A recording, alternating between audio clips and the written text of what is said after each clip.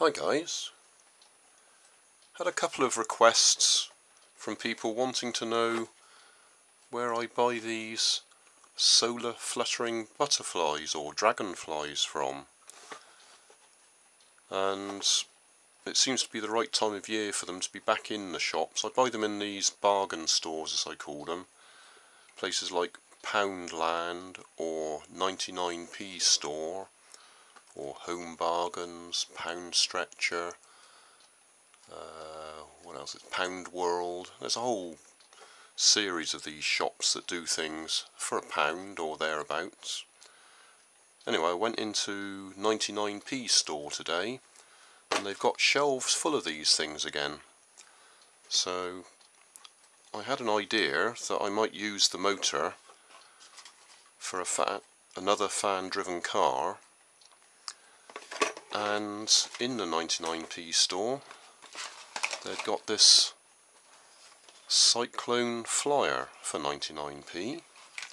It's one of these things that you pull the string and it shoots up in the air. And what caught my eye was I thought the actual propeller blades or fan blades looked particularly aerodynamic. I thought they looked quite good. They've got nice curve to them. So I thought we'd try that and see if the motor's got enough power to actually spin one. I don't know if it'll work solar powered. I'll give it a try just for fun, but if the solar panel isn't enough then I'll have to put a battery on it and we'll run it from there. The first problem is the hole in the base, which that goes into, is much too big for the shaft of the motor. So I need to find something that I can fill that hole with and then plug the motor into it and see if it'll run. I suppose the first thing I ought to do is show you the motor.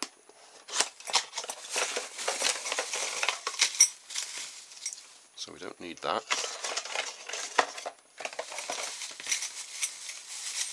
There's a handy little metal tubes for something or other.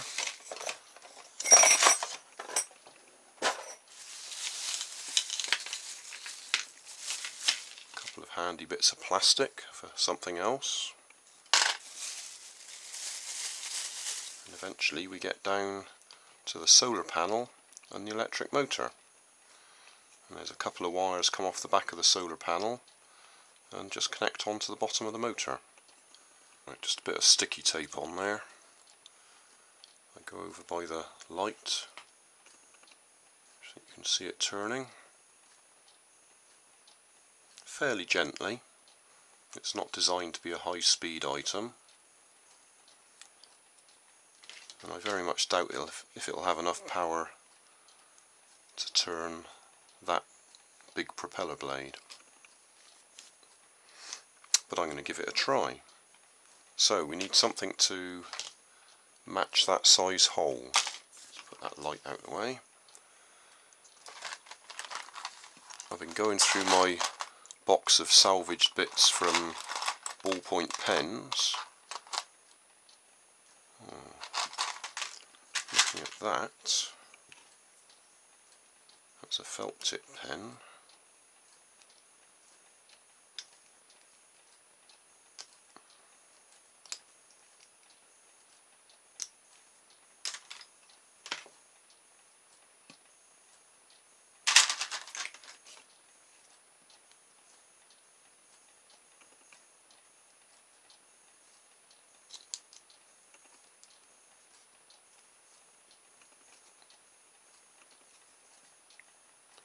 Well, that might be good enough just for the purpose of this test. So we do actually need a hole in it.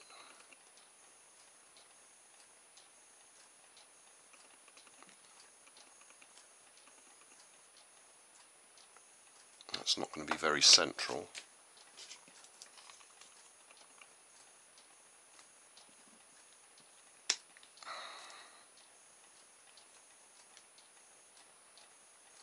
See, I haven't got that on there very well. Let's try that light again.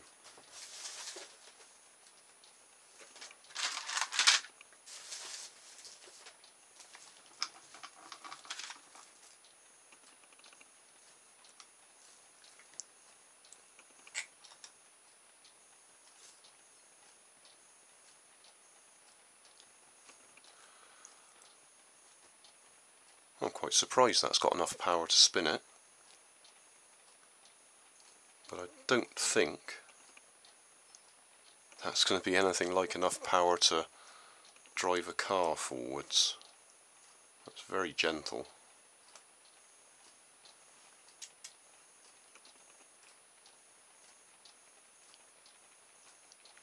And it's also the wrong direction, I think. It's spinning that way. Yeah, that's the wrong direction. There we are, I've turned it round the other way.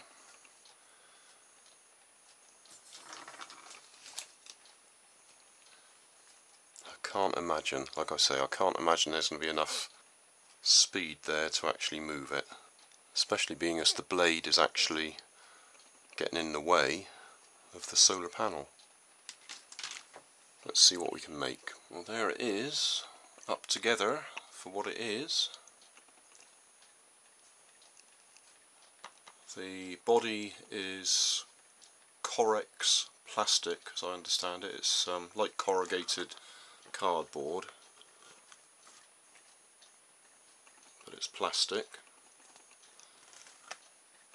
I've used small bits of it for the axle tubes, front and back, then barbecue skewers for the axles, CDs for the wheels with plastic bottle tops hot glued to the middle of them for the hubs. I've used one of the metal tubes that came with the Fluttering butterfly as the mounting for it. Another bit of Corex under there, sort of a triangle shape, to lift it up at the back so that it clears the wheels.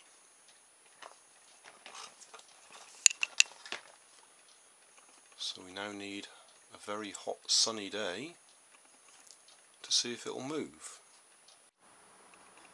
In the conservatory I've set the car up. I've also set a time-lapse camera up because it's cloudy out there at the moment. I don't think we're going to get much sunlight. I've opened the door at the moment so that if we do get any sunlight, at least it doesn't go through the windows first. So we'll just have to see. I've just remembered I was going to cut the ring off the outside of this rotor blade because we don't need that. Let's cut them off. So it should be significantly lighter now.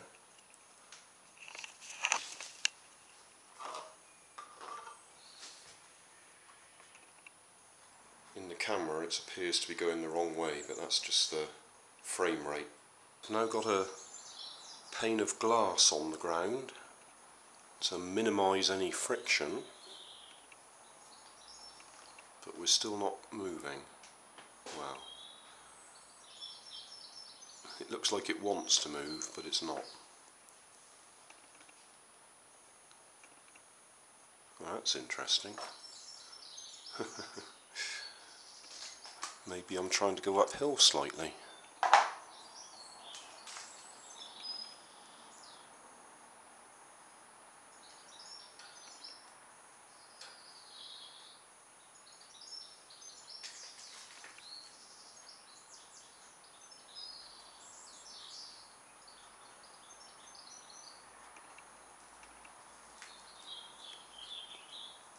Definite movement.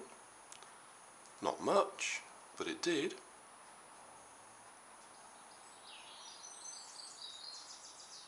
Because that could just as easily be a breeze blowing in the door. I don't want to close the door because we lose some of the sun's radiation.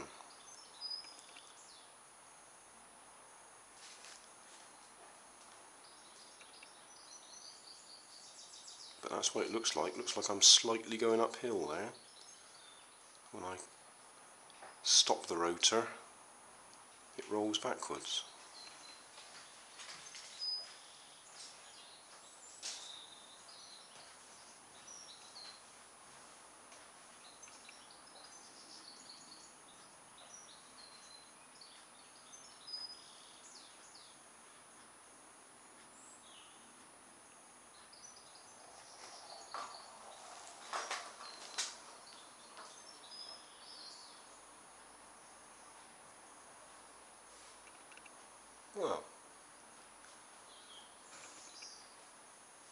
That was interesting. Unexpected, but interesting. It worked. I'll just quickly demonstrate how little power this actually needs to get it going.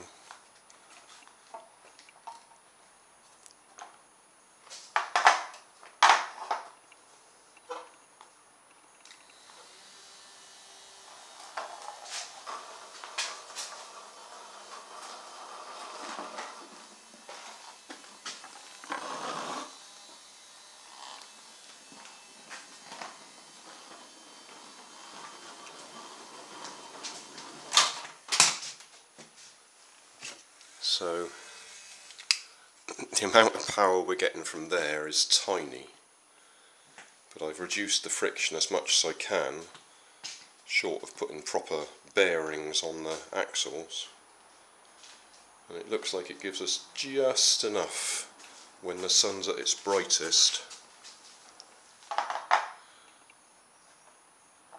to get a bit of motion.